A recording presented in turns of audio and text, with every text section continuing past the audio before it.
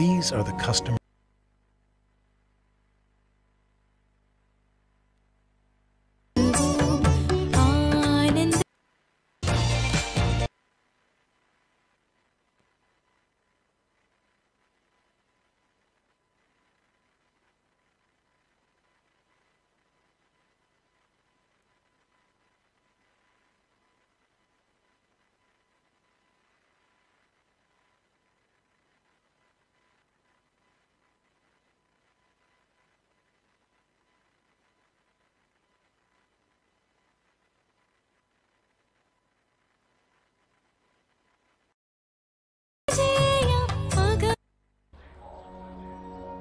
These are the customers.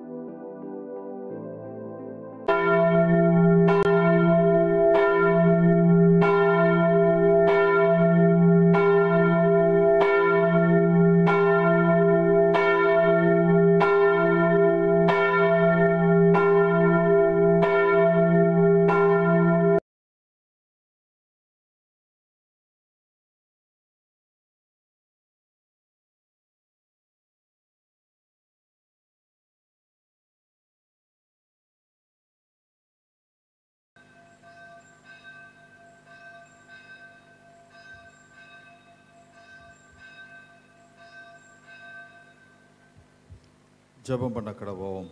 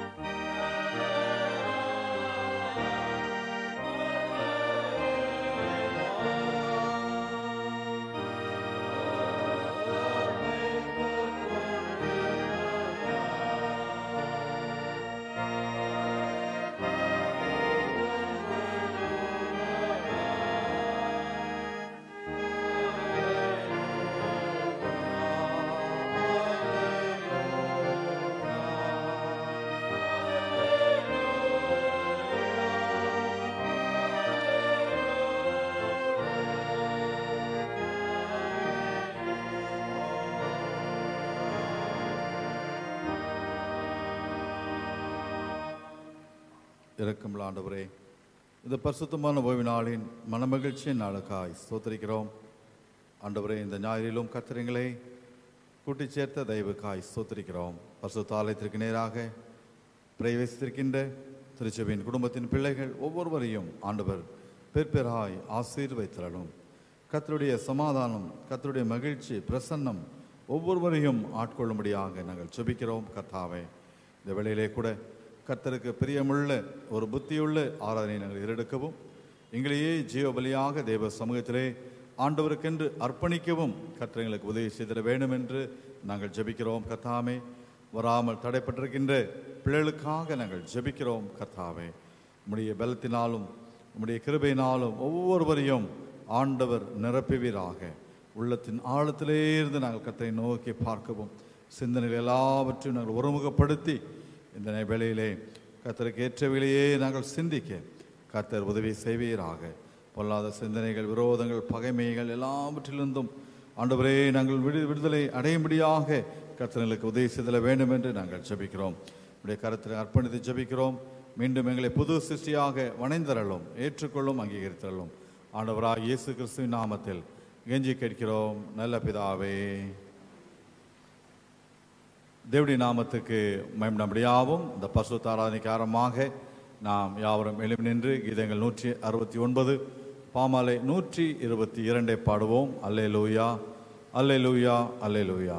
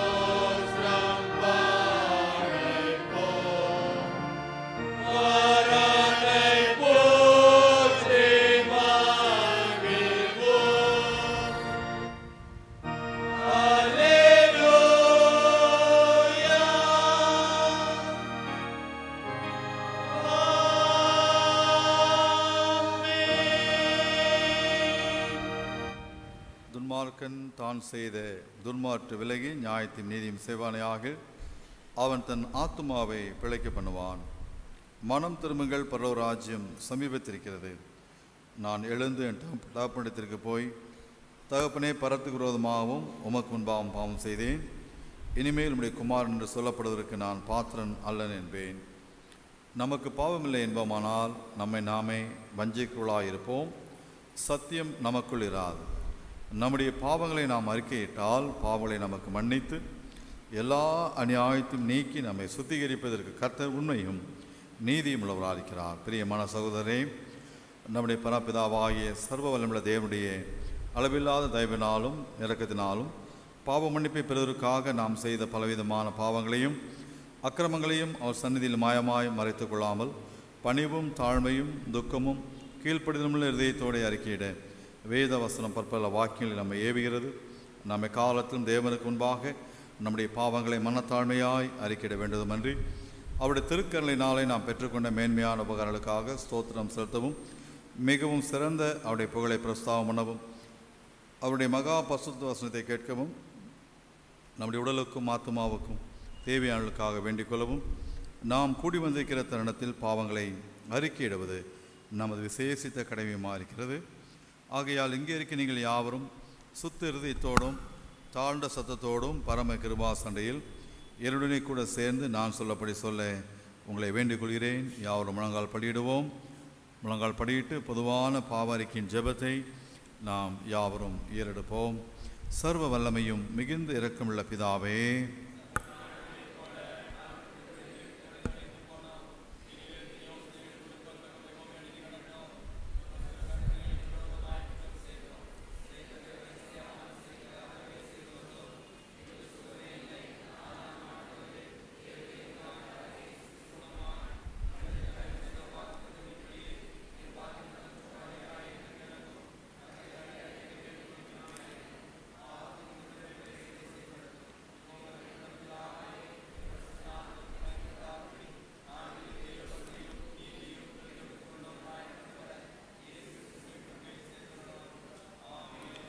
நம்முடைய கர்த்தராகிய இயேசு கிறிஸ்துவின் பிதாவாயிருக்கிற சர்வ வல்லமையுள்ள தேவன் பாவியின் மரணத்தை விரும்பாமல் அவன் தன் பாவத்தை விட்டு திரும்பி பிழைப்பதையே விரும்பி பாவத்து நிமித்தம் துக்கப்படுகிற தமது ஜனத்திற்கு பாவ விமோசனத்தையும் மன்னிப்பையும் கூறி அறிவிக்க தம்முடைய பணிவிடைக்காரருக்கு அதிகாரத்தையும் கட்டளையும் அருளி செய்திருக்கிறார்.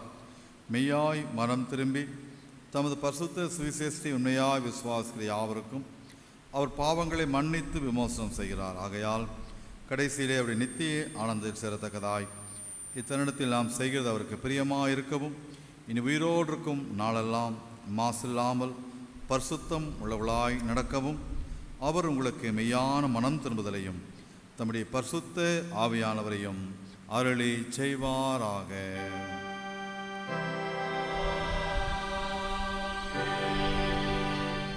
ஜெபம் பண்ண கடவோம். பிதா குமாரன் பரிசுத்த ஆவியானவரின் நாமத்தினாலே.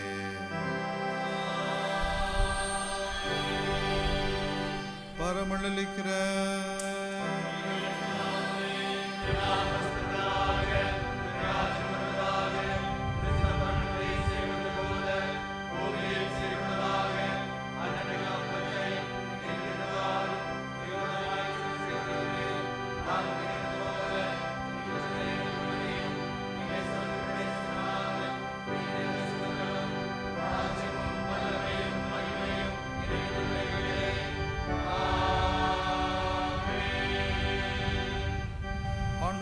எங்கள் உதடுகளை திறந்தருளோம்.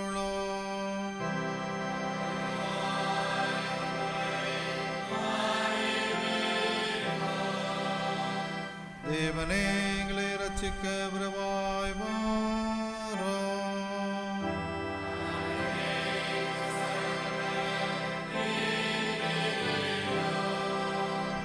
பிதாவுக்கும் குமாரனுக்கும் பரிசுத்த ஆவியானவருக்கும் மகிமை உண்டாவதாக.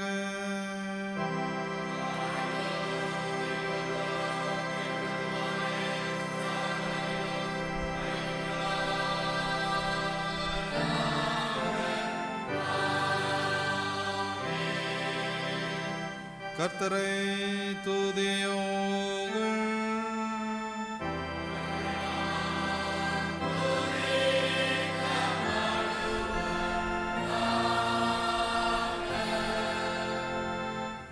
95ஆம் சங்கீதத்தை நாம் பாடுவோம்.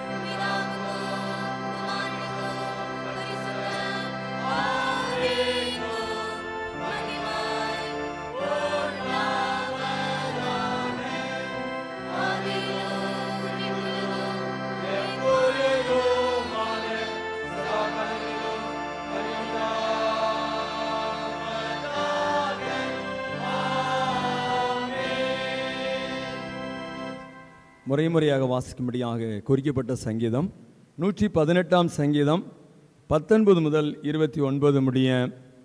சங்கீதம் 118 19 முதல். நீதியின் வாசல்களை திறவுங்கள், நான் அவைகளுக்குள் பிரவேசித்து கர்த்தரை துதிப்பேன். நீர் எனக்கு செவி கொடுத்து எனக்கு ரட்சிப்பாய் இருந்தபடியால் நான் உம்மை துதிப்பேன். அது கர்த்தராலே ஆயிற்று, அது நம்முடைய கண்களுக்கு ஆச்சரியமாக இருக்கிறது. கர்த்தாவே ரட்சியும், கர்த்தாவே காரியத்தை வாய்க்க பண்ணும்.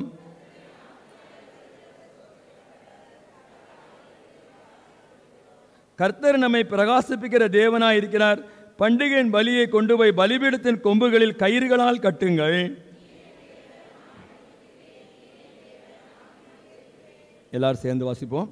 கர்த்தரை துதியுங்கள், அவர் நல்லவர், அவர் கிருபை என்றும் உள்ளது.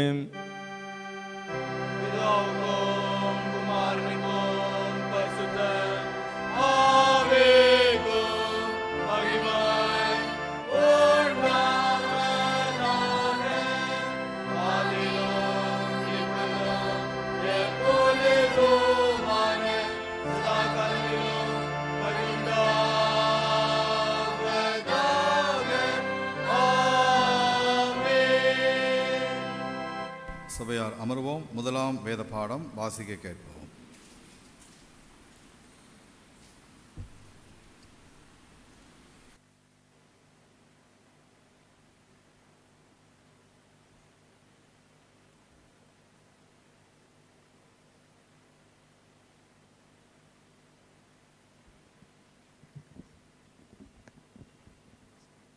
வாசிக்க கொடுக்கப்பட்டுள்ள முதலாம் வேத பகுதி அப்போஸ்தலர் நடபடிகளின் புஸ்தகம் 5ஆம் அதிகாரம் 12ஆம் வசனம் முதல் 16ஆம் வசனம் முடிய.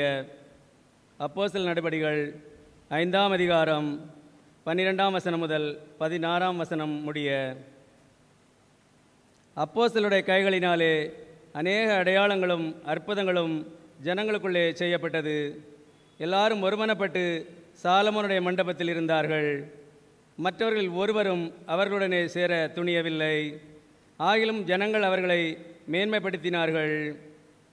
திரளான புருஷர்களும் ஸ்திரீகளும் விசுவாசமுள்ளவர்களாகி கர்த்தரிடமாக அதிகமாய் சேர்க்கப்பட்டார்கள். பிணியாள்களை படுக்கைகளின் மேலும் கட்டில்கள் மேலும் கிடத்தி பேதுரு நடந்து போகையில் அவனுடைய நிழலாகிலும் அவர்களில் சிலர் மேல் படும்படிக்கு அவர்களை வெளியே வீதிகளில் கொண்டு வந்து வைத்தார்கள்.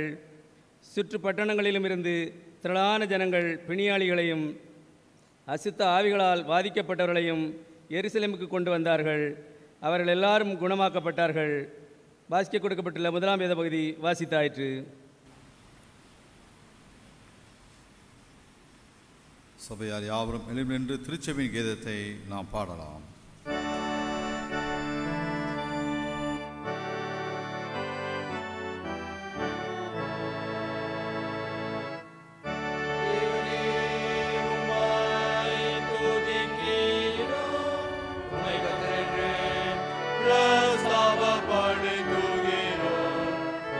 Lord.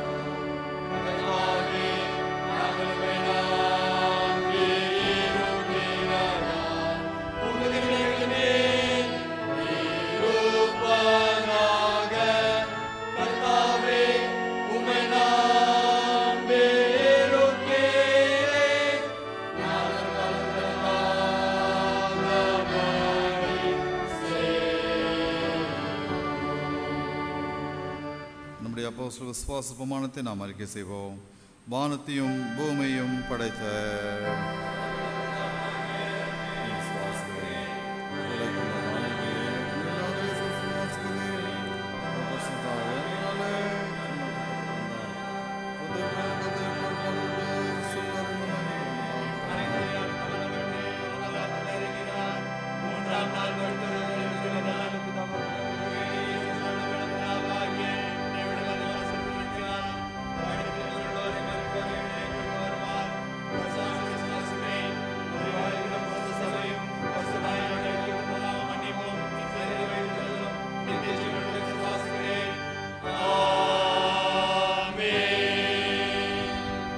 சபையார் அமர்வோம்.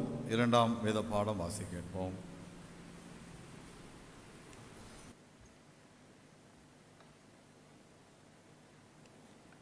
வாசிக்கும்படியாக குறிக்கப்பட்ட இரண்டாம் வேத பாடம் திவ்ய வாசகனாகிய யோவானுக்கு வெளிப்படுத்தின விசேஷம் 1ஆம் அதிகாரம் 9ஆம் வசனம் முதல் 20ஆம் வசனம் வரை.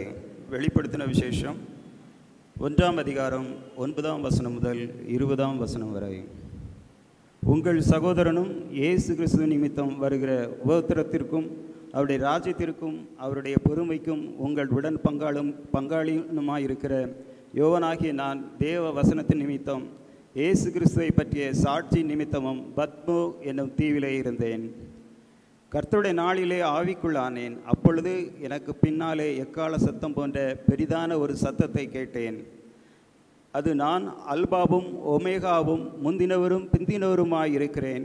நீ காண்கிறதை ஒரு புஸ்தகத்தில் எழுதி ஆசியாவில் இருக்கிற எபேசு, சிமிர்னா, பெர்கமு, தியத்ரா, சர்தை, பிலதெல்பியா, லவோதிக்கா என்னும் பட்டணங்களில் உள்ள 7 சபைகளுக்கும் அனுப்பு என்று விளம்பினது.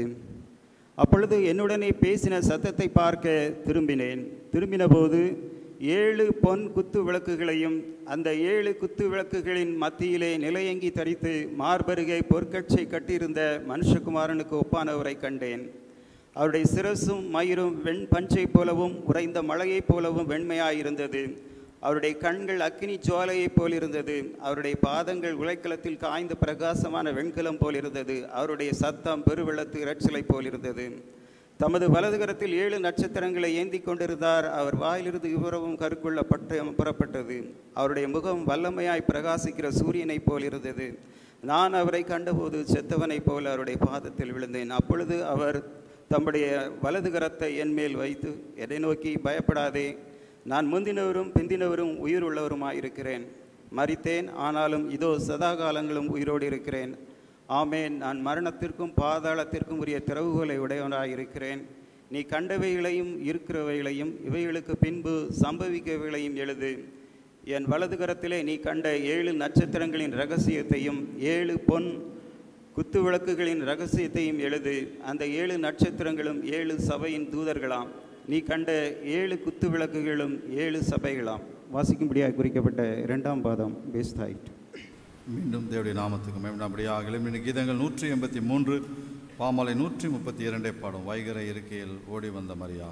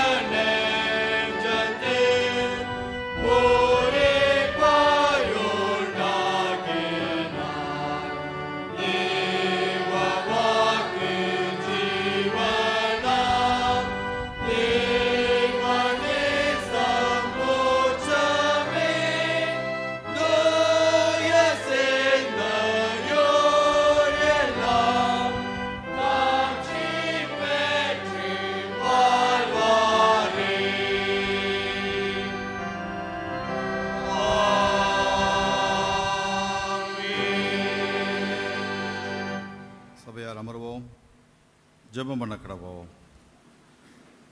மகா இரக்கமுள்ள ஆண்டவரே,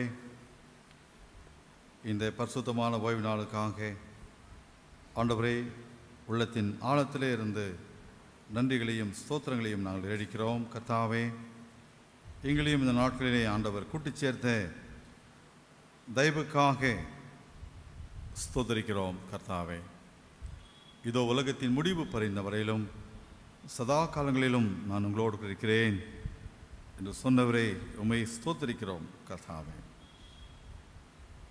பூமிக்கு வானம் எவ்வளோ உயரமாக இருக்கிறதோ கர்த்தருக்கு பயப்படும் மேலும் அவருடைய கிருபை அவ்வளவு பெரிதாக இருக்கும். ஆம் கர்த்தாவே, பெரிதான கிருபையை எங்கள் மேல் பாராட்டியிருக்கின்றேன். ஸ்தோத்திரிக்கிறோம். பாடுகள் நிறைந்த உலகத்திலே, பிரச்சனை நிறைந்த உலகத்திலே நாங்கள் வாழ்ந்து கொண்டிருக்கிறோம். கர்த்தாவே, எங்களை அனுதினமும் கரம் பிடித்து காத்து வழிநடத்துகின்ற ஆண்டவர் எங்களோடு கூட இருப்பதற்காக ஸ்தோத்திரிக்கிறோம். நன்றி. உலகத்திற்கும் இரட்சகராக இருப்பதற்காக ஸ்தோத்திரிக்கிறோம். வைத்தெழுந்த ஆண்டவர் எங்களோடு அவர் நடந்து வருகின்றீர், கடந்து வருகின்றீர். அதற்காக ஸ்தோத்திரிக்கிறோம். எங்களை ஆட்கொள்கின்றீர், எங்களை ஆளுகை செய்கின்றீர், எங்களை பரிசுத்தமாக்குகின்றீர், எங்களை ஆசீர்வதிக்கின்ற ஆண்டவராக இருக்கின்றீர். அதற்காக ஸ்தோத்திரிக்கிறோம். கர்த்தாவே, உம்முடைய இரக்கத்தினாலும் உம்முடைய கிருபையினாலும் ஆண்டவரே ஒவ்வொருவரையும் ஆண்டவர் முடிசூட்டும்படியாய் நாங்கள் ஜெபிக்கிறோம். கர்த்தாவே, எங்கள் குற்றங்கள் குறைவுகள் எல்லாவற்றையும் ஆண்டவர் ஒரு விசை தயவாய் மன்னித்தள்ள வேண்டும் என்று ஜெபிக்கிறோம். ஒருவன பாட்டை கர்த்தர் கொடுப்பீராக, சமாதானத்தை ஆண்டவர் கொடுப்பீராக, சந்தோஷத்தை ஆண்டவர் கொடுப்பீராக.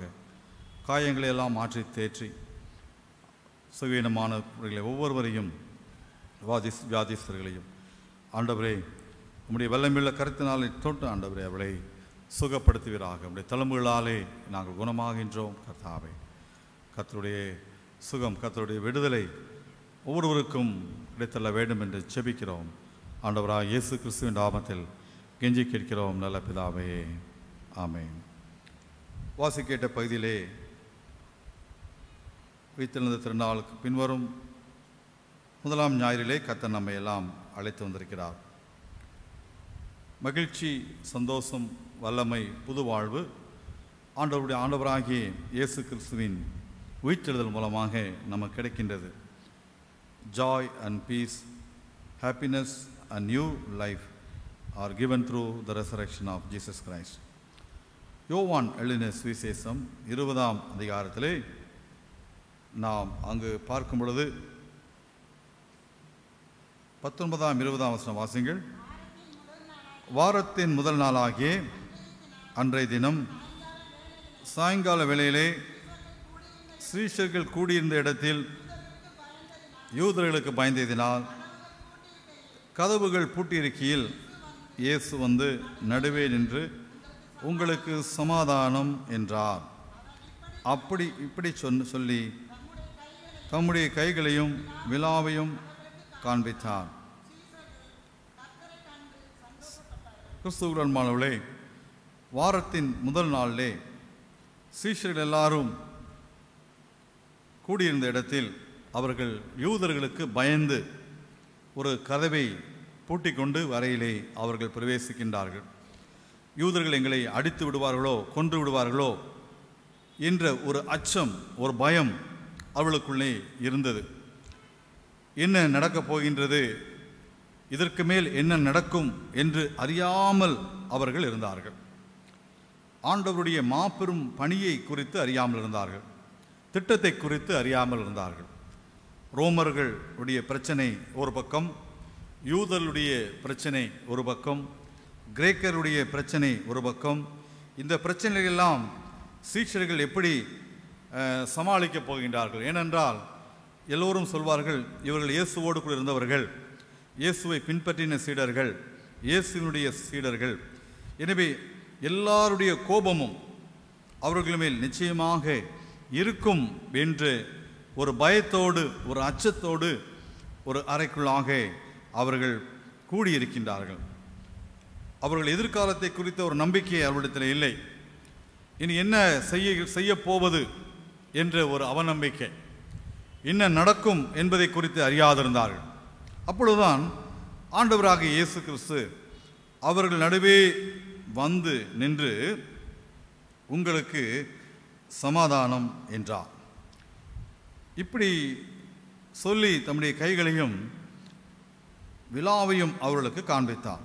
சீஷர்கள் கர்த்தரை கண்டு சந்தோஷப்பட்டார்கள். 21ஆம் வசனம் வாசிங்கள். இயேசு மறுபடியும் அவர்களை நோக்கி, உங்களுக்கு சமாதானம் உண்டாவதாக, பிதா என்னை அனுப்பினது போல நானும் உங்களை அனுப்புகிறேன் என்று சொல்லி அவர்கள் மேல் ஊதி பசுத்த ஆவியை பெற்றுக்கொள்ளுங்கள் என்றார். அன்பான தேவனுடைய பிள்ளைகளே, இவர்களுக்கு ஒரு உயிர்த்தெழுந்த ஆண்டவருடைய தரிசனத்தை அறைக்குள்ளாக அவர்கள் காண்கின்றார்கள். தன்னை ஆண்டவராக இயேசு கிறிஸ்து உயிருள்ளவராக தன்னை தானே அவர் வெளிப்படுத்துகின்றார். எம்மாவூருக்கு செல்கின்ற வழியிலே அவர்களோடு கூட பேசிக்கொண்டு ஆண்டவர் செல்கிறார். பசியாக இருக்கிறேன், ஏதாவது சாப்பிடுவதற்கு கிடைக்குமா என்று சொன்னவுடனே அவர்களோடு கூட ஆண்டவர் பந்தி இருந்தார் என்று நாம் பார்க்கிறோம். அவர்களோடு கூட இருந்து உணவு உண்டு பசியை ஆற்றினார். பந்தியிலே 2 பேரோடு கூட ஆண்டவர் பந்தி இருந்தார் என்று நாம் பார்க்கிறோம். அவர்களுக்கு மிகுந்த சந்தோஷம். அவர்களோடு கூட தங்கியிருந்தார் ஆண்டவராகிய இயேசு கிறிஸ்து. வருந்தி கேட்டுக்கொண்டார்கள். அப்பமும் ரசத்தையும் எடுத்து ஆண்டவராகிய இயேசு கிறிஸ்து ஆசீர்வதித்து கொடுத்தார் என்று நாம் பார்க்கிறோம். லூக்கான சுவிசேஷத்தில் நாம் வாசிக்கிறோம். இப்பொழுது யோவானில் நாம் பார்க்கும் பொழுது அறைக்குள்ளாக ஆண்டவராகிய இயேசு கிறிஸ்து தரிசனமாகி அவர் வந்து நடுவே நின்று அவர்களுக்கு சமாதானம் என்றார். அவர்களுக்கு மிகுந்த ஒரு மகிழ்ச்சி. ஏனென்றால் அவரிடத்திலே சமாதானம் இல்லை, அவரிடத்திலே மகிழ்ச்சி இல்லை, அவரிடத்திலே ஒரே சந்தேகம், அவரிடத்திலே ஒரு அங்கலாய்ப்பு. இப்படிப்பட்ட ஒரு சூழலிலே தான் சீஷர்கள் காணப்படுகின்றார்கள், ஆண்டவருடைய சீடர்கள். எனவே சமாதானத்தை கொடுக்க வந்த சமாதான பிரபுவாக ஏசாயா உரைத்த அந்த தீர்க்க தரிசனம் ஆண்டவருடைய உயிர்த்தெழுதலிலும் சமாதானம் வெளிப்பட்டது. ஆண்டவராக இயேசு கிறிஸ்து மீண்டும் அந்த சமாதானத்தை உறுதிப்படுத்துகின்றார். அவர் நடுவே வந்து நின்று உங்களுக்கு சமாதானம் என்றார். Piece be with you. இன்றைக்கு கூட அருமையான தேவனுடைய பிள்ளை, உயிர்த்தெழுந்த ஆண்டவராக இயேசு கிறிஸ்து இன்றைக்கு நம் ஒவ்வொருவருக்கும் அந்த சமாதானத்தை கொடுக்கின்ற ஆண்டவராக அவர் நம்மிலே அவர் வாசம் செய்கின்றார். நமக்குள்ளே அவர் இருக்கின்றார் என்பதை நம்முடைய வாழ்க்கையிலே ஒவ்வொரு நாளும் மறந்துவிடக்கூடாது. அதை நாம் உறுதிப்படுத்திக் கொள்ள வேண்டும். சமாதானம் இல்லாமல் இருக்கின்ற உலகத்திலே நாம் இன்றைக்கு வாழ்ந்து கொண்டிருக்கின்றோம் அன்பியானவளே. ஏனென்றால் எங்கு பார்த்தாலும் மனிதனுடைய வாழ்க்கையிலே சமாதானம் இல்லை, சமாதான குறைவை நாம் பார்க்கின்றோம்.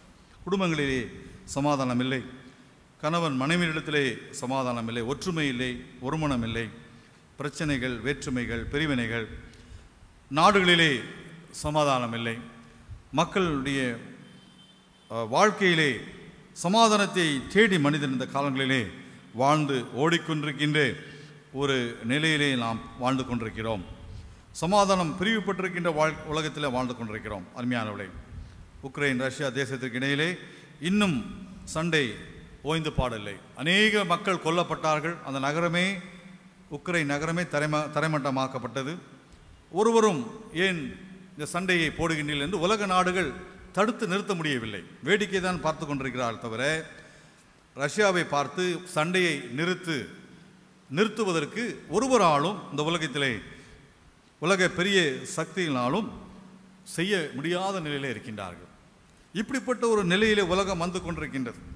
இந்தியா தேசமாக இருந்தாலும் சரி, அதை கண்டித்து இந்த போரை நிறுத்துங்கள், அப்பாவி மக்கள் கொல்லப்படுகின்றார்களே, ஏன் இந்த போர் உடனே நிறுத்துங்கள் என்று சொல்வதற்கு தைரியம் இல்லை.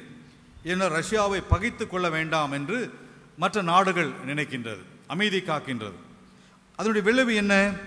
மக்கள் கொல்லப்படுகின்றார்கள், தேசங்கள் அழிக்கப்படுகின்றது. இப்படிப்பட்ட சூழலிலே ஆண்டவரை இரட்சகராக ஏற்றுக்கொண்ட மக்கள், இந்த கிறிஸ்துவை ஏற்றுக்கொண்ட மக்கள் தான் இப்படிப்பட்ட அழிவின் காரியங்களிலே இந்த நாட்களிலே ஈடுபட்டு வருகின்றார்கள் என்பதை நாம் அறிகிறோம். எனவே இப்படிப்பட்ட சூழலில் ஆண்டவருடைய சமாதானம் அவருடைய வாழ்க்கையிலே எவ்வளவு முக்கியத்துவமானது என்பதை இந்த நாளிலே நாம் அறிந்து கொள்ள வேண்டும். சமாதானத்தை கொடுக்கவே நான் வந்தேன் என்று ஆண்டவர் சொல்கிறார். அதை அறியாமல், அதை பெற்றுக்கொள்ளாமல் அந்த சமாதானத்தை மீறி செயல்படுகின்ற நாட்களிலே நாம் வாழ்ந்து கொண்டிருக்கின்றோம். ஆண்டவர் சொல்கிறார், உங்களுக்கு சமாதானம் உண்டாவதாக. சீஷர்களுக்கு ஒரு பெரிய சமாதானம். கலங்கி நின்ற வேளையிலே, துக்கத்தோடு இருந்த வேளையிலே அவளுக்கு ஒரு சந்தோஷம். என்ன சந்தோஷம்? வீட்டிலிருந்த ஆண்டவரை நாங்கள் கண்டோம், அதுதான் சந்தோஷம். வீட்டிலிருந்த இரட்சகரை நாங்கள் கண்டோம் என்ற ஒரு மகிழ்ச்சி, எண்ணிலடங்காத ஒரு மகிழ்ச்சி அவர்களுக்கு. ஆனால் தோமா என்றப்பட்ட ஒரு அப்போஸ்தலன் சொன்ன பொழுது அவர் நம்புவதாக இல்லை. அவங்கெல்லாம் சொன்னாங்க, ஆண்டவரை நாங்கள் பார்த்தோம். திதிமு சொல்றாரு, தோமா, அவரை நான் என் கண்களினாலே பார்த்தால் ஒளியே, என்னுடைய கைகளை அவருடைய விழாவிலே நான் போட்டால் ஒளியே நான் விசுவாசிக்க மாட்டேன் என்று தோமா சொல்றார். யோவான் 20ஆம் அதிகாரத்திலே 25ஆம் வசனம் வாசிங்கள். மற்ற சீஷர்கள் கர்த்தரை கண்டோம் என்று சொன்னார்கள். அதற்கு அவன், அவருடைய கைகளில் ஆணிகள் உண்டான காயத்தை நான் கண்டு அந்த காயத்திலே என் விரலை விட்டு என் கையை அவருடைய விழாவிலே போட்டாலொழியே விசுவாசிக்க மாட்டேன். என்னுடைய கண்களினாலே அவரை நான் பார்த்தாலொழியே ஆண்டவரை நான் விசுவாசிக்க மாட்டேன். தோமா ரொம்ப உறுதியாக இருக்கிறது. டவுட்டிங் தாமஸ், சந்தேகத்திற்குரிய ஒரு தாமஸை, தோமாவை நாம் பார்க்கிறோம். அப்போ மீண்டும் 8 நாளைக்கு பின்பு நம்ப மாட்டேன் என்று சொன்ன தோமாவுக்கு ஆண்டவர் தரிசனமாகின்றார். 26ஆம் வசனம் வாசிங்கள். மறுபடியும் 8 நாளைக்கு பின்பு அவருடைய சீஷர்கள் வீட்டுக்குள்ளே இருந்தார்கள். தோமாவும் அவளுடனே கூட இருந்தான். கதவுகள் பூட்டப்பட்டிருந்தது. அப்பொழுது இயேசு வந்து நடுவே நின்று, உங்களுக்கு சமாதானம். மீண்டும் தோமாவுக்கு ஆண்டவராகிய இயேசு கிறிஸ்து தரிசனமாகி, உனக்கு சமாதானம் என்று ஆண்டவர் சொன்னார். அப்போ தோமாவை பார்த்து ஆண்டவர் சொல்றாரு, உன் விரலை இங்கே நீட்டி என் கைகளை பார், உன் கையை நீட்டி என் விழாவிலே போடு, அவிசுவாசியா இராமல் விசுவாசியா இரு என்று ஆண்டவராக இயேசு கிறிஸ்து சொன்னார். இப்பொழுது தோமாவுக்கு சந்தேகமெல்லாம் மாற்றப்பட்டது, அவிசுவாசமெல்லாம் மாற்றப்பட்டது. உடனே தோமா சொல்றார், என் ஆண்டவரே, என் தேவனே என்றான். அப்பொழுது ஆண்டவராகி இயேசு கிறிஸ்து தோமாவை பார்த்து என்ன சொல்கிறார் வாசிங்கள். அதற்கு இயேசு, தோமாவே, நீ என்னை கண்டதினால் விசுவாசித்தாய், காணாதிருந்தும் விசுவாசிக்கிறவர்கள் பாக்கியவான்கள். ஆண்டவராக இயேசு சொல்கிறார், நீ என்னை கண்டதினாலே இன்றைக்கு நீ விசுவாசித்தாய், உன்னுடைய அவிசுவாசம் நீங்கினது. ஆனால் காணாமல் இருந்து விசுவாசிக்கின்றவர்கள் பாக்கியவான்கள் என்று ஒரு சத்தியத்தை, ஒரு வெளிப்பாட்டை ஆண்டவராக இயேசு கிறிஸ்து தோமாவினிடத்திலே கொடுக்கின்றார். அன்பான தேவனுடைய பிள்ளைகளே, இயேசு தோமாவை பார்த்து அவிசுவாசியாயிராமல் விசுவாசியாயிரு என்று மீண்டும் சமாதானத்தை அவருக்கு கொடுக்கின்றதை நாம் பார்க்கின்றோம். இந்த தோமா ஆண்டவரை கண்டான்.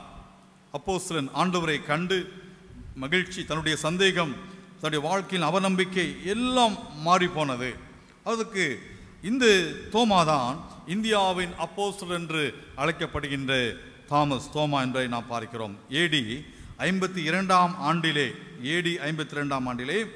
கேரளாவிற்கு அவர் பயணமாய் வந்து சுவிசேஷத்தை அவர் கொண்டு வந்து கேரளாவிலே கடற்கரை ஓரங்களிலே நற்செய்தியை பகிர்ந்து கொண்டு 7 சபைகளை அவர் ஆரம்பித்தார். ஏடி 52ஆம் ஆண்டிலே வந்து அநேக மக்களை, இந்த சந்தேகப்பட்ட இந்த தோமா, அவருக்குள் வந்த வல்லமை எப்படி வந்தது, அவருக்குள் அந்த எழுச்சி எப்படி வந்தது, அவருக்குள் அந்த உந்துதல் எப்படி வந்தது, வீட்டிலிருந்து ஆண்டவரை கண்டது நிமித்தமாக அவருக்குள் ஒரு எழுச்சி வந்தது, அவருக்குள் ஒரு உந்துதல் வந்தது, அவருக்குள் ஒரு வல்லமை வந்தது. இந்த ஆண்டவரை எடுத்து செல்ல வேண்டும், பிரசங்கிக்க வேண்டும் என்று அந்த ஒரு வல்லமையோடு கூட அவர் இந்தியாவின் அப்போஸ்தலன் என்று சொல்லப்படுகின்ற தோமா ஏடி 52ஆம் ஆண்டில் வந்து அவர் நற்செய்தியை கொண்டு வந்தார். அருமையானவர்களே, அவருடைய பணியின் நிமித்தமாக, அவருடைய சுவிசேஷ நிமித்தமாக கேரளாவிலே மார்த்தோமா கிறிஸ்தவர்கள் என்று அழைக்கப்படுகின்றார்கள். அவர்கள் யார் என்றால், தோமாவினுடைய ஊழியத்தின் நிமித்தமாக தோமாவின் வழியிலே வந்த கிறிஸ்தவர்கள் என்று அழைக்கப்படும். அவர்கள்தான் மார்த்தோமா கிறிஸ்தவர்கள். கேரளாவிலே மிகவும் அதிகமாக வாழ்கின்றவர்கள் இந்த மார்த்தோமா கிறிஸ்தவர்கள். உலகமெங்கும் அவர்கள் பரவி கிடக்கின்றார்கள். தோமாவின் வழிவந்த கிறிஸ்தவர்கள், ஆதியிலே அந்த ஆண்டிலே நற்செய்தியை அவர்கள் ஏற்றுக்கொண்டவர்கள், அநேக மக்களோடு கூட பகிர்ந்து கொண்டார்கள். எனவே அந்த தோமா ஆண்டவருடைய வல்லமையினாலே, வீட்டிலிருந்த வல்லமையினாலே அவர் ஊந்தப்பட்டவராக ஆண்டவருடைய நற்செய்தியை அவர் எடுத்து வருகின்றார். அடுத்ததாக தமிழகத்திற்கு வருகின்றார். AD 72 ஆண்டு வந்து இப்பொழுது சொல்லப்படுகின்ற சென்ட் தாமஸ் மவுண்ட் பரங்கி மலையிலே அவர் ஜெபித்து கொண்டிருக்கும் பொழுது மலையிலே பின்னாடி வந்து அவர்கள் ஈட்டியாலே ஒருவன் குத்தி அவரை கொலை செய்ததாக, அங்கு இரத்த சாட்சியாக அவர் மரித்ததாக சரித்திரத்தின் வாயிலாக நாம் அறிந்து கொள்கின்றோம். அதற்கு பின்பு அவர் சீனா தேசத்திற்கு சென்றதாகவும் இந்தோனேசியா தேசத்திற்கு சென்றதாகவும், இந்த தோமா உலகமெங்கும் சென்று உயிர்த்தெழுந்த ஆண்டவரை பறைசாற்றி அநேக மக்களை தேவனுடைய ராஜ்யத்தை அவர் கட்டினார் என்று சரித்திரம் இன்றைக்கு பறைசாற்றுகின்றது. அவருக்குள் எப்படி இந்த வல்லமை வந்தது? ஆண்டவராக இயேசு கிறிஸ்து சொன்னார், நீ அவிசுவாசியாயிராமல் நீ விசுவாசியாய் இரு என்று சொன்னார். என் ஆண்டவரே, என் தேவனே என்று தோமா பதில் சொன்னார்.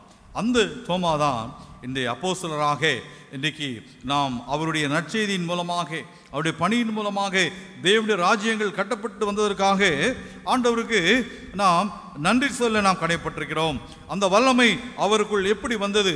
உயிர்த்தெழுந்த ஆண்டவராகிய இயேசு கிறிஸ்துவை அவர் கண்டது நிமித்தமாக அந்த வல்லமையோடு, அந்த எழுச்சியோடு கூட அவர் சென்று தேவனுடைய ராஜ்யத்தை அவர் கட்டினார் என்று நாம் பார்க்கிறோம். அதே போல நாம் அப்போஸ்தலர் நடவடிக்கைகளை நாம் வாசிக்கும் பொழுது அநேக அடையாளங்கள், அற்புதங்கள் செய்யப்பட்டன என்று நாம் வாசிக்கிறோம். அப்போஸ்தலர் 5ஆம் அதிகாரத்திலே நாம் வாசிக்கும் பொழுது 12ஆம் வசனத்தில் வாசிங்கள். அப்போஸ்தலருடைய கைகளினாலே அநேக அடையாளங்களும் அற்புதங்களும் ஜனங்களுக்குள்ளே செய்யப்பட்டது. எல்லாரும் ஒருமனப்பட்டு சாலமோனுடைய மண்டபத்தில் இருந்தார்கள். எல்லாரும் ஒருமனப்பட்டு இருக்கிறாங்க. வியாதிஸ்கள் இருக்கிறாங்க, நல்ல சுகமுள்ளவர்கள் இருக்கின்றார்கள். எல்லாரும் ஒருமனப்பட்டவர்களாக சாலமோனுடைய மண்டபத்திலே இருந்தார்கள். ஒருவரும் துணியவில்லை. பயம். அடுத்த வருஷம் வாசிங்கள்.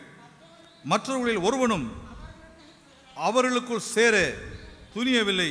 ஆகிலும் ஜனங்கள் அவர்களை மேன்மைப்படுத்தினார்கள். ஜனங்கள் அப்போஸ்தலரை மேன்மைப்படுத்தினார்கள். ஒருவரும் அவர்களோடு பேசுவதற்கு தைரியம் இல்லை. பயம், அச்சத்தோடு இவர்கள் ஆண்டவருடைய பிள்ளைகள், ஆண்டவருடைய அப்போஸ்தலர் என்ற ஒரு பயம் அவர்களுக்குள்ளே இருந்தது. ஒருவனும் ஒரு வார்த்தை கூட அவரிடத்திலே பேசவில்லை. மிகவும் எச்சரிக்கையோடு கூட இருந்தார்கள். துணிவோடு பேச துணியவில்லை. அமைதியாக இருந்தார்கள். ஜனங்கள் அவளை மேன்மைப்படுத்தினார்கள். அவளை கனவீனப்படுத்தவில்லை. அப்போஸ்தலருடைய கரங்களினாலே ஆண்டவருடைய உயிர்த்தெழுந்த ஆண்டவருடைய வல்லமை அங்கு வெளிப்பட்டது என்று நாம் வேதத்திலே நாம் வாசிக்கிறோம். அவர்களை ஜனங்கள் அப்போஸ்தலரை மேன்மைப்படுத்தினார்கள். எதற்கு மேன்மைப்படுத்தினார்கள்? உயிர்த்தெழுந்த ஆண்டவருடைய வல்லமை அவளோடு இருந்த நிமித்தமாக. உயிர்த்தெழுந்த ஆண்டவராக இயேசு கிறிஸ்து அவளோடு கூட இருந்தார் என்பதை அவர்கள் கண்டு ஒருவனும் அவளோடு கூட சேர துணியவில்லை. ஒருவரும் பேச துணியவில்லை. அப்பொழுதுதான் அவர்கள் எல்லாரும் கூடி வருகிறார்கள். திரளான புருஷர்கள், ஸ்திரீகள் எல்லோரும் விசுவாசமுள்ளவர்களாக மாறுகின்றார்கள். ஆண்டவரை ஏற்றுக்கொள்கின்றார்கள். அவர்கள் மூலமாக தேவனுடைய வல்லமை அங்கு வெளிப்படுகின்றது. எல்லோரும் விசுவாசிக்க ஆரம்பிக்கின்றார்கள். ஜனங்கள் கூடி வருகின்றார்கள். அவர்களுக்குள்ளே ஒரு மனம் இருந்தது. அவர்களுக்குள் சமாதானம் இருந்தது. அவர்களுக்குள் சந்தோஷம் இருந்தது. அந்த சாலமோனுடைய மண்டபத்திலே எல்லோரும் இந்த அப்போஸ்தலரையே பார்த்து அப்போஸ்தலர்கள் என்ன சொல்ல போகின்றார்கள், அவர்கள் என்ன செய்ய போகின்றார்கள் என்று அமைதியோடு கூட அந்த ஜனங்கள், திரளான புருஷர்கள் அங்கு சேர்க்கப்பட்டார்கள் என்று நாம் வாசிக்கிறோம். அருமையானவர்களே, சேர்க்கப்பட்டது மாத்திரமல்ல, 15ஆம் வசனம் வாசிங்கள்.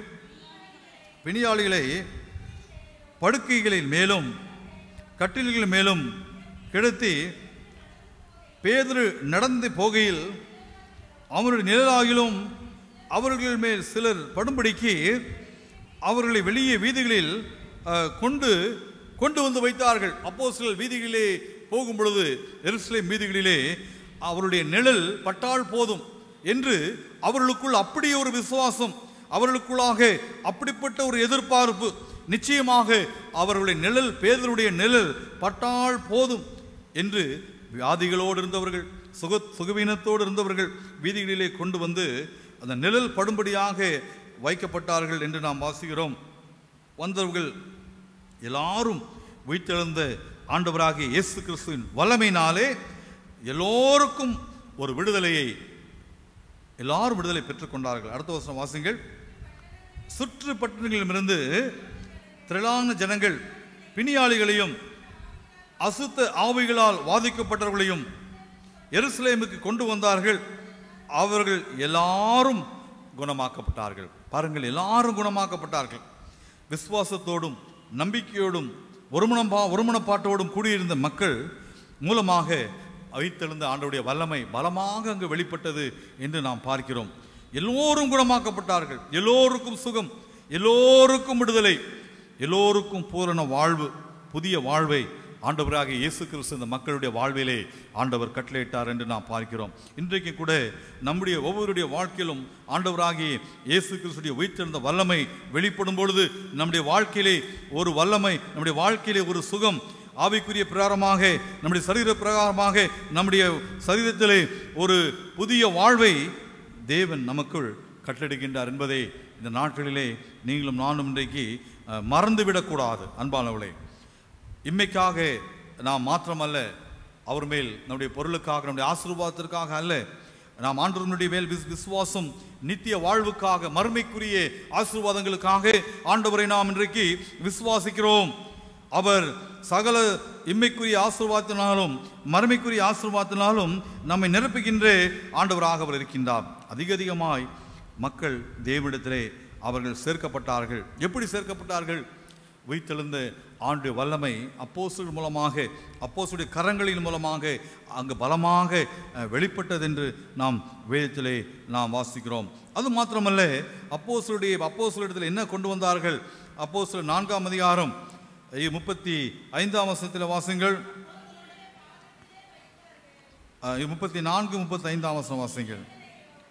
நிலங்களையும் வீடுகளையும் உடையவர்கள் அவைகளை விற்கப்பட்டவர்களின் கிரயத்தை கொண்டு வந்து அப்போஸ்தலருடைய பாதத்திலே வைத்தார்கள். அவனவனுக்கு தேவையானதற்கு தக்கதாக பகிர்ந்து கொடுக்கப்பட்டது. அவர்களில் ஒருவனுக்கும் ஒன்றும் குறைவாயிருந்ததில்லை.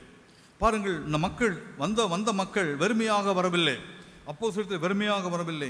தங்களிடத்தில் இருந்த நிலங்கள், வீடுகள் எல்லாவற்றையும் வீண் என்று கருதி அவைகள் எல்லாம் விற்று அந்த பணத்தை கொண்டு வந்து அப்போஸ்தலருடைய பாதத்தில் வைக்கின்றார்கள்.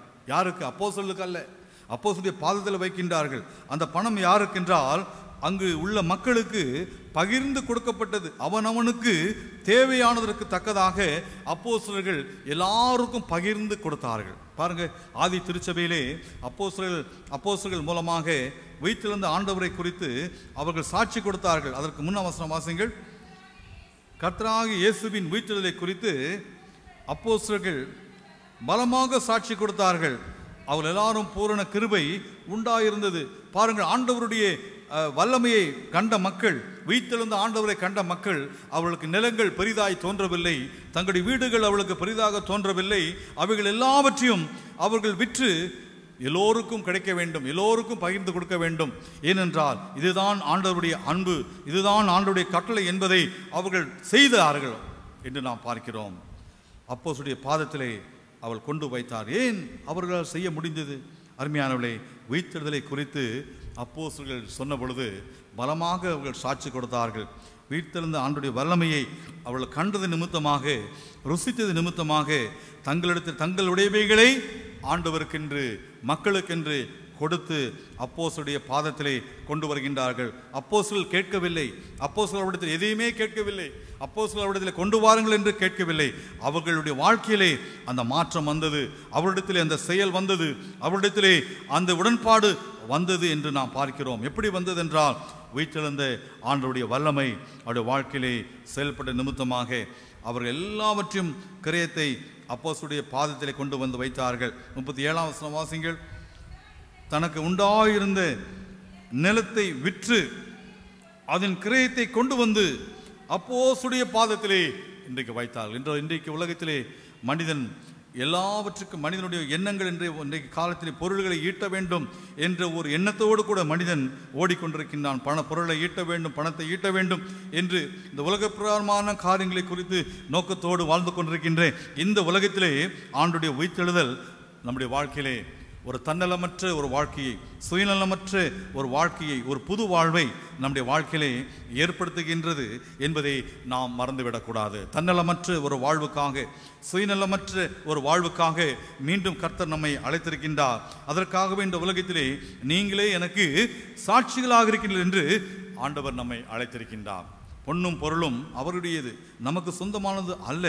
எல்லாவற்றையும் கர்த்தரால் தந்த ஈவு, கர்த்தரால் கொடுக்கப்படுகின்ற ஈவு என்ற ஒரு நம்பிக்கை வரும் பொழுது அவரை நாம் பகிர்ந்து கொடுத்து அவருடைய நாமத்தை நாம் பிரஸ்தாபப்படுத்த தேவன் இந்த நாட்களிலே அவருடைய உயிர்த்தெழுதலின் வல்லமை நம்மையும் ஏவுகின்றது என்பதை நாம் மறந்துவிடக்கூடாது. திவ்ய வாசகனாக யோவானுக்கு ஒரு தரிசனத்தை பத்மு தீவிலே அவர் காண்கின்றார். அவர் பயத்தோடு இருக்கும் பொழுது உயிர்த்தெழுந்த ஆண்டவரை அவர் காண்கின்றார். வெளிப்படுத்தின விசேஷம் 1ஆம் அதிகாரத்திலே நாம் வாசிக்கின்றோம்.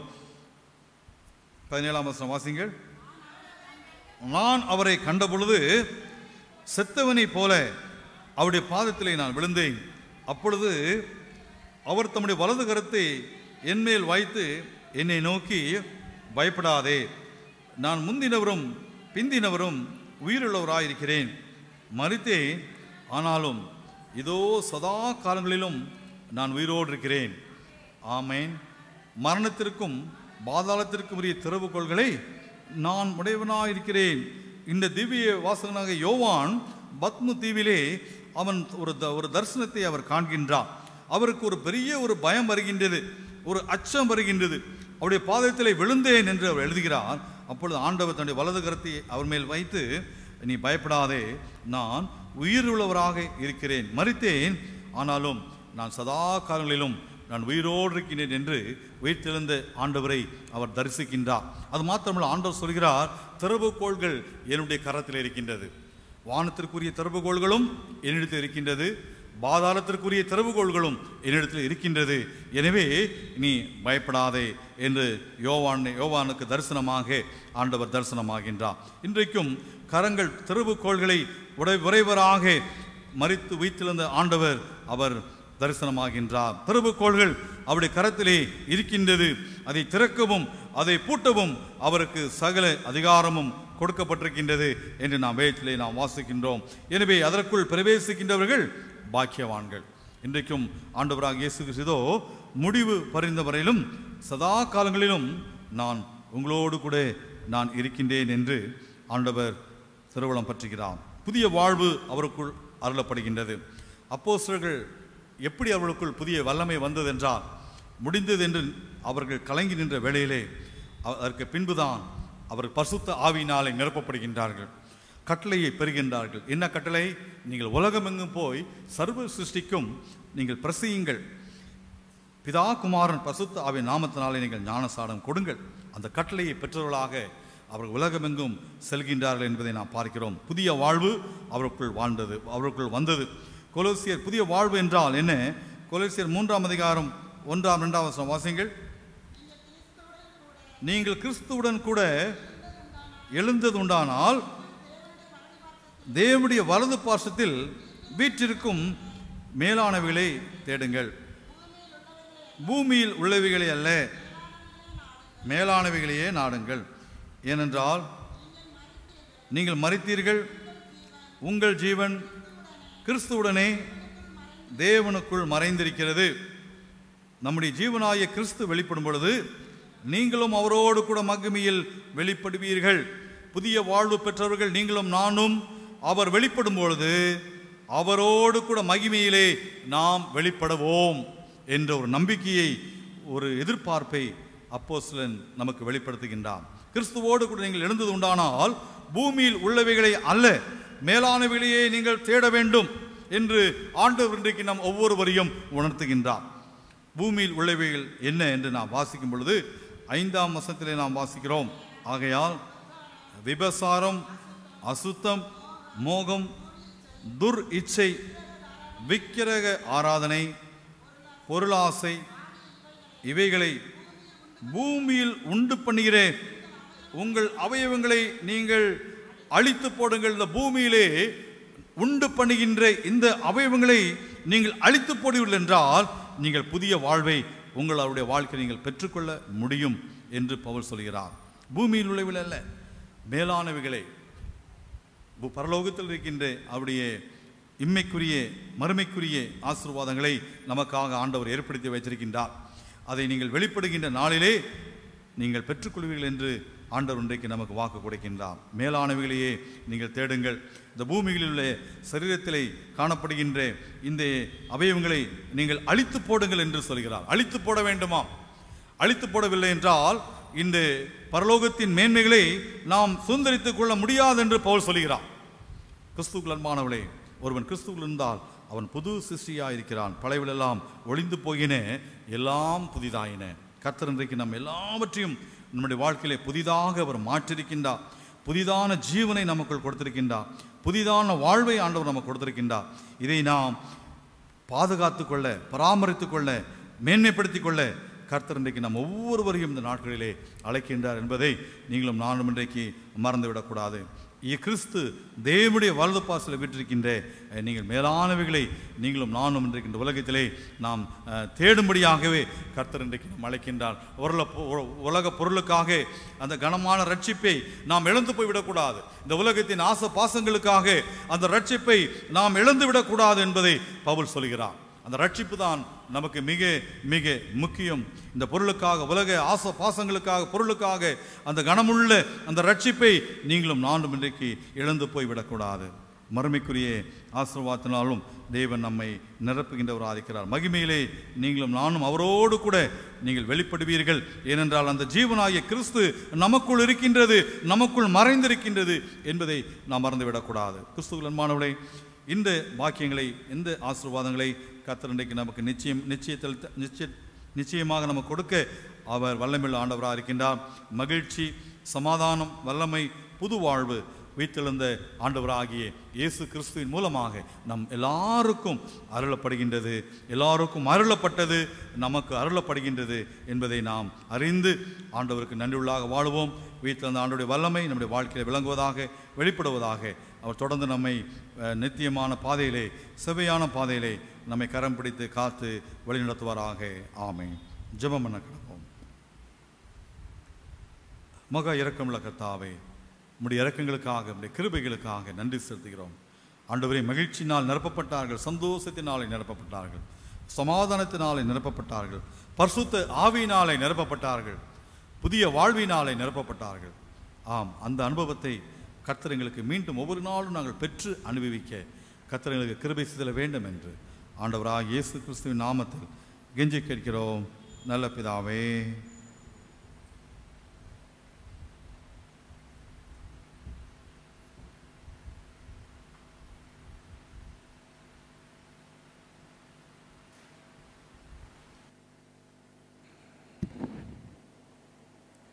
சபையாருக்கான அறிவிப்புகள். ஆலய ஆராதனையின் போது ஞாயிறு பள்ளி நடைபெறும். ஆராதனைக்கு பின் வாலிபர் ஐக்கிய கூட்டம் நடைபெறும். புதன்கிழமை வழக்கம்போல் மாலை ஆராதனை நடைபெறும்.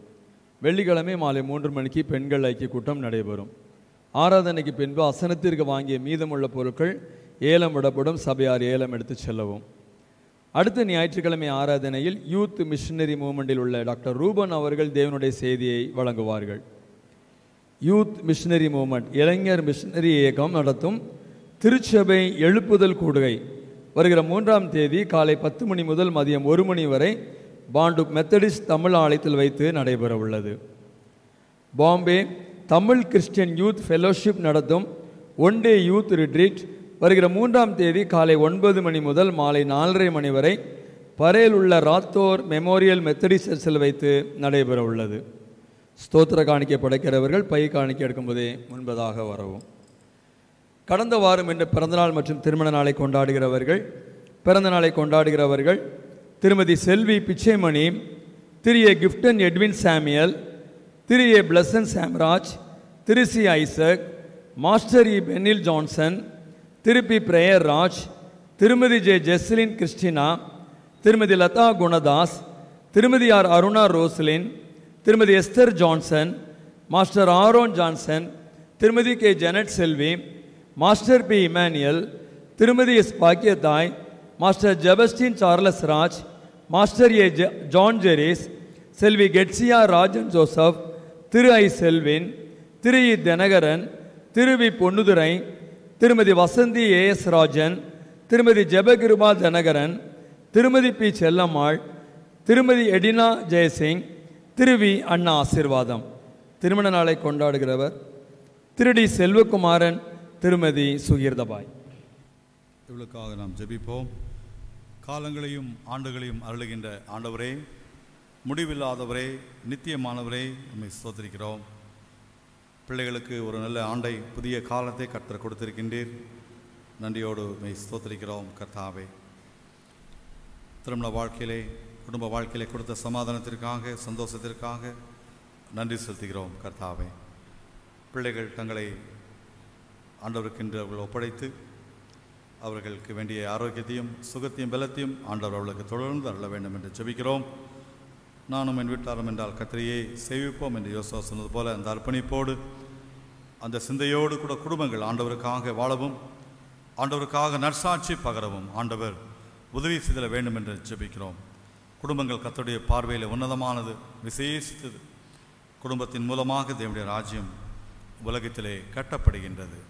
இந்த குடும்பங்களை கர்த்தர் என்றென்றைக்கும் ஆசீர்வதில வேண்டும் என்று ஆண்டவராக இயேசு கிறிஸ்துவின் நாமத்தில் கெஞ்சி கேட்கிறோம் நல்ல பிதாவே. அன்பானவர்களை, வருகின்ற ஞாயிறு யூத் மிஷனரி மூமெண்ட், இளைஞர் மிஷனரி இயக்கத்திலே உள்ள டாக்டர் ரூபன் அவர்கள் நாளில் வந்து நம்மள மத்தியிலே அன்றைக்கு ஆண்டுடைய வார்த்தை பகிர்ந்து கொள்வார்கள். வாலிபர்கள் அனைவரும் நீங்கள் ஆராதனையில் கலந்து கொள்ள உங்களை உற்சாகப்படுத்துகின்றோம்.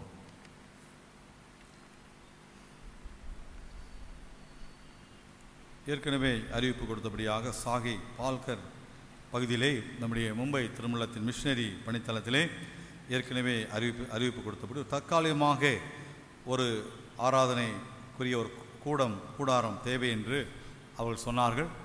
நீங்கள் வீடியோவில் காண்பிக்கிறீர்கள். அது நேற்றைய தினம் பிரதிஷ்டை செய்யப்பட்டது. வீடியோவில் நீங்கள் பார்க்கும்படியாக உங்களை கேட்கிறேன்.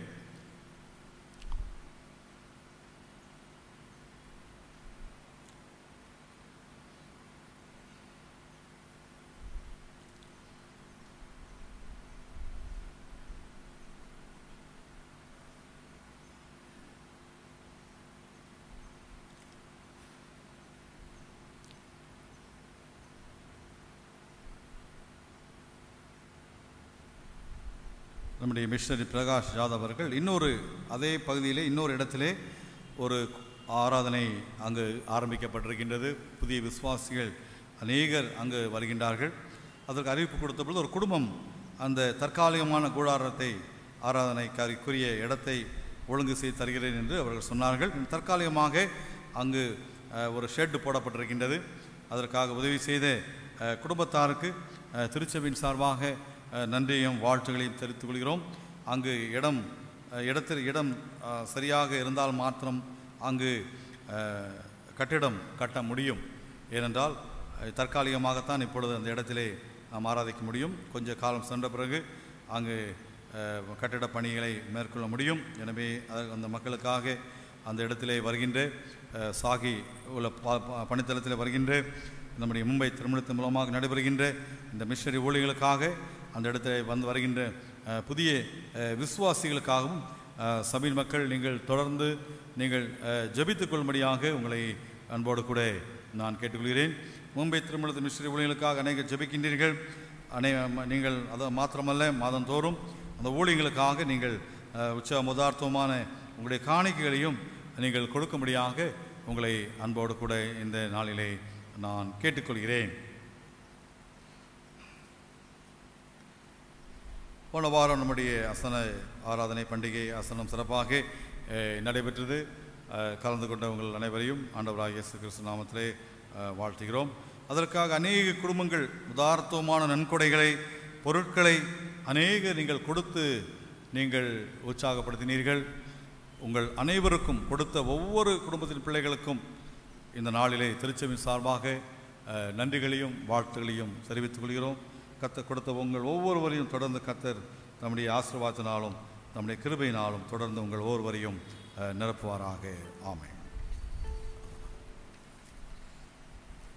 மீண்டும் தேவனுடைய நாமத்துக்கு மகிமையுண்டாபடியாக நாம் யாவரும் எழுந்து நின்று காணிக்கப்படலாக கீதங்கள் 180, 178, கீர்த்தனை 324, 60வது பாடலை பாடுவோம். யூத ராஜசிங்கம் எழுந்தார் இறைவன். அந்த வேளையிலே நம்மையும் நம்முடைய காணிக்கைகளையும் ஸ்தோத்திர காணிக்கைகளையும் உற்சாகமாக நாம் படைப்போமாக.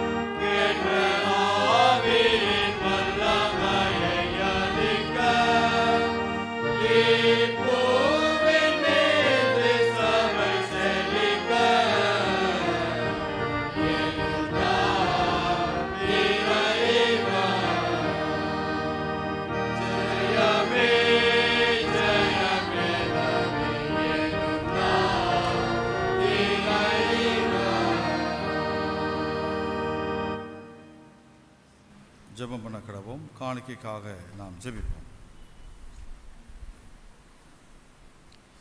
பரிசுத்த பிதாவே, உமது கிருபாசனையில் பிரவேசிப்பதற்கு புதிய ஜீவனமான மார்க்கத்தை உமது அருமையான குமாரன் நடத்தினால் எங்களுக்கு உண்டு பண்ணி நீரே.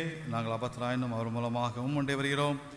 எங்களையும் நாங்கள் செலுத்திந்த காணிக்கைகளையும் ஸ்தோத்திர காணிக்கைகளையும் தேவரீர் உம்முடைய நாம மகிமைக்காக அங்கீகரித்து உபயோகிக்கும்படியாக தாழ்மையோடு வேண்டிக் கொள்கிறோம்.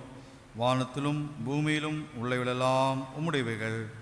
உமது கரத்திலே வாங்கி உமக்கே கொடுக்கிறோம்.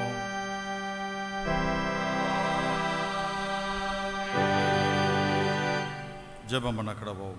சர்வ வல்லமையுள்ள தேவனே, எங்கள் பாவங்களுக்காக மரிக்கவும் நாங்கள் நீதிமான்களாவதற்காக உயிர்த்தெழுந்திருக்கும் உமது ஒரே குமாரனை தந்தருளினீரே. நாங்கள் எப்பொழுதும் பரிசுத்த நடக்கையோடும் உண்மையோடும் உமக்கு ஊழியம் செய்யும்படி துர்க்குணமும் பொல்லாப்பும் என்னும் புளித்த மாவை புறம்பே கழித்து போட உமது குமாரனாகிய இயேசு கிறிஸ்துவின் புண்ணிய நிமித்தம் கிருபை செய்தரலோ.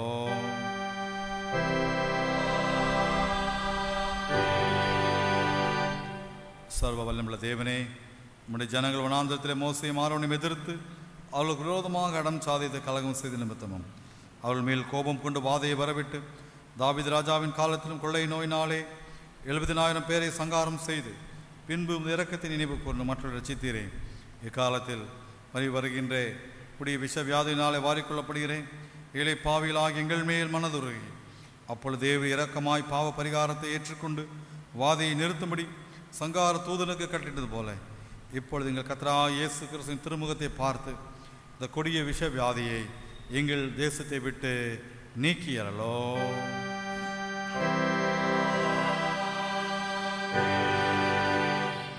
சமாதானத்துக்கான் மேக சிந்தியருமாய் தேவனே, உம்மை அறிவதை நித்திய ஜீவன், உம்மை சேவிப்பதை மேசுயாதேனும் தேவரை தஞ்சமாக கொண்டிருக்கிறபடியாராகிய நாங்கள் இந்த விரோதனுடைய வல்லமைக்கும் பயப்படாதிருக்கும்படியாக எங்கள் சத்துருக்கள் செய்கிற எல்லா பிரயத்தனங்களிலும் நின்று எங்கள் கர்த்தராகிய இயேசு கிறிஸ்துவின் வல்லமையினால் எங்களை காப்பாற்றியறலோ.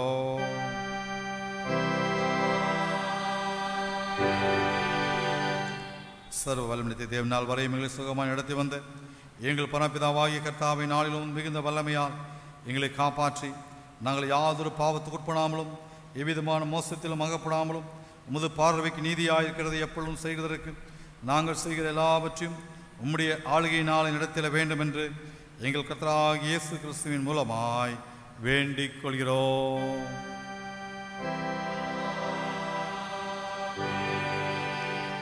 மகதேசங்களை செய்கிற சர்வவல்லமையுள்ள தேவனே, இல்லத்தை சார்மார் மேலும் குருமார் மேலும் அவளை சாணு இப்படி எல்லா சபைகள் மேலும் ஆரோக்கியம் தருகிற உம்முடைய கிருபையுள்ள ஆவியை அனுப்பி அவள் உமக்கு உத்தம பிரியமனவளாய் நடக்கும்படி உமது ஆசீர்வாதமாகிய பணி அவள் மேல் ஓயாமல் பெய்ய செய்தலும் கர்த்தாவே எங்கள் காரியக்கர்த்தர் மத்தியேசரமாகி இயேசு கிறிஸ்துவுக்கு மகிமையுண்டாக இதை கட்டளையிட்டறலோ.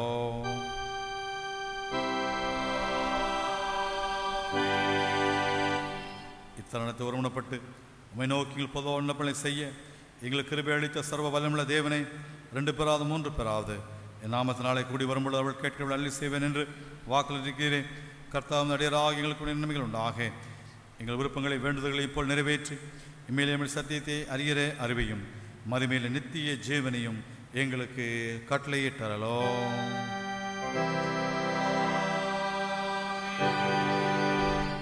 நம்முடைய திருச்சபைக்காக திருச்சபை எல்லா குடும்பங்களுக்காக நாம் ஜெபிப்போம். குடும்பங்களின் ஆசீர்வாதங்களுக்காக குடும்பங்களின் சமாதானத்திற்காக நாம் ஜெபிப்போம். வியாதி உள்ளவர்களுக்காக சுகவீனமாக பலவீனமாக இருக்கின்ற பிள்ளைகளுக்காக நாம் ஜெபிப்போம். கர்த்தர் ஒரு விடுதலையை சுகத்தை இந்த வேளையிலே கட்டளையிட வேண்டும் என்று நாம் ஆண்டவரிடத்திலே நாம் மன்றாடுவோம். குடும்பங்களிலே சமாதானத்தை ஆண்டவர் கட்டிடும்படியாக நாம் ஜெபிப்போம். முதியவர்களுக்காக சிறு பிள்ளைகளுக்காக நாம் ஜெபிப்போம். பலவிதமான வியாதிகளினால கஷ்டங்களினால பலவீனத்தினால கஷ்டப்படுகின்ற மக்களுக்காக நாம் ஜெபிப்போம். தொழில் செய்கின்ற பிள்ளைகளுக்காக நாம் ஜெபிப்போம். சிறு சிறு தொழில் வியாபாரங்கள் செய்கின்ற பிள்ளைகள், தொழிற்சாலை நடத்துகின்ற பிள்ளைகள், அங்கு வேலை செய்கின்ற தொழிலாளர்கள் அப்படி நலனுக்காக எஜமானுக்கு உண்மையும் உத்தமத்தோடு செயல்படும்படியாக அவர்களுக்கு வேண்டிய நல் மனதை ஆண்டவர் கொடுத்தல வேண்டும் என்றும் எல்லைகளிலே ஆண்டுடைய சமாதானம், ஆண்டுடைய பாதுகாப்பு, ஆண்டுடைய ஆசீர்வாதம், ஆண்டுடைய அனுக்கிரகம் அந்த இடங்களிலே தங்கியிருக்க வேண்டும் என்று ஆண்டவரிடத்திலே நாம் அன்றாடுவோம். கர்த்தர் நல்ல விருத்தியை, நல்ல வளர்ச்சியை பிள்ளைகள் வாழ்க்கையிலே கட்டளையிடவும் அதற்கு தடையாக இருக்கின்ற காரியங்கள், பிரச்சனைகள் எல்லாம் முழுவதும் மாறும்படியாக பாதைகள் எல்லாவற்றையும் கர்த்தர் செவைப்படுத்தி ஆண்டவர் அவளை முன்னின்று வழிநடத்தும்படியாக ஆண்டவரிடத்திலே நாம் மன்றாடுவோம். பல்வேறு துறைகளிலே தனியார் பொதுத்துறை நிறுவனங்களிலே பணியாற்றுகின்ற பிள்ளைகள், பள்ளி கல்லூரிகளிலே பணியாற்றுபவர்கள், வியாபாரம் செய்கின்றவர்கள், டிரான்ஸ்போர்ட் பிஸ்னஸ் செய்கின்றவர்கள், ஓட்டுநர்கள் மற்றும் பலவிதமான பணிகளை செய்கின்ற பிள்ளைகளுக்காக நாம் ஜெபிப்போம். கர்த்தர் ஒவ்வொருடைய பணிகளையும் வேலைகளையும் ஆண்டவர் ஆசீர்வதித்துள்ளபடியாக நாம் ஆண்டவரிடத்திலே நாம் மன்றாடுவோம். வேலை வாய்ப்புக்காக காத்து கொண்டிருக்கின்ற பிள்ளைகளுக்காக, கல்லூரிகளே பள்ளியிலே படிக்கின்ற பிள்ளைகளுக்காக நாம் ஜெபிப்போம். நம்முடைய திருச்சபையின் வளர்ச்சிக்காக, திருச்சபையின் சமாதானத்திற்காக நாம் ஜெபிப்போம். மிஷனரி ஊழியர்களுக்காகவும் மிஷனரி ஸ்தாபனங்களுக்காக நாம் ஜெபிப்போம்.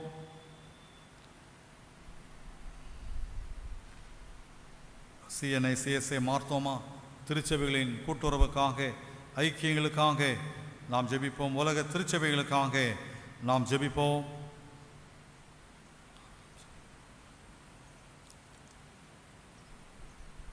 நம்முடைய தேசத்திற்காக ஜெபிப்போம்.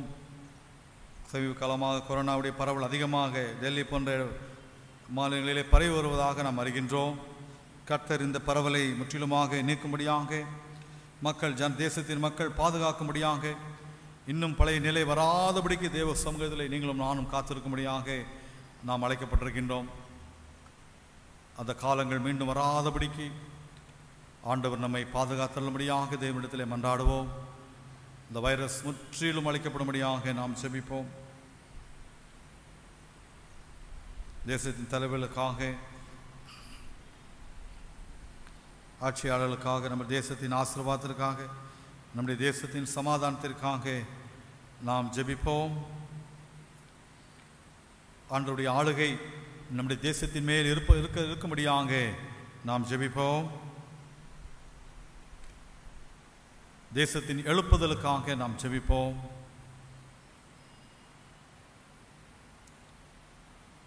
உலகத்தின் சமாதானத்திற்காக ஜெபிப்போம். ரஷ்யா உக்ரைன் போர் முடிவுக்கு வரும்படியாக நாம் ஜெபிப்போம்.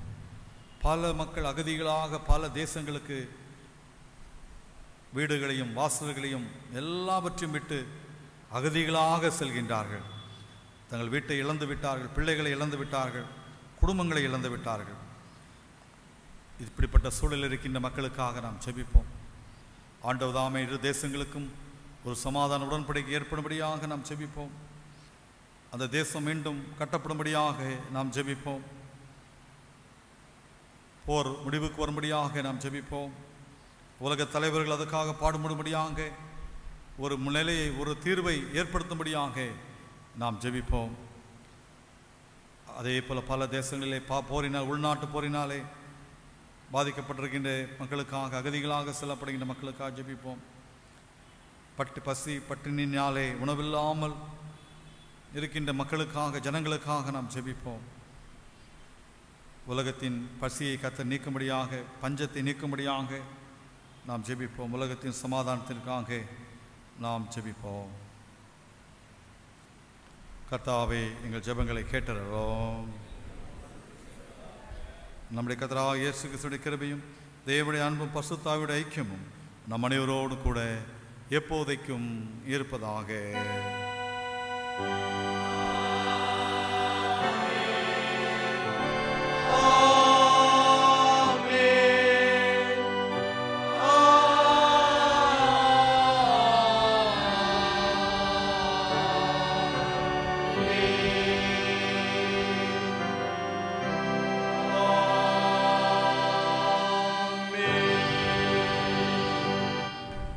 கீதமாக எழுமின்ற பாமாலை 129 பாடும் நல்ல ஜெயம் போர் செய்கின்றே.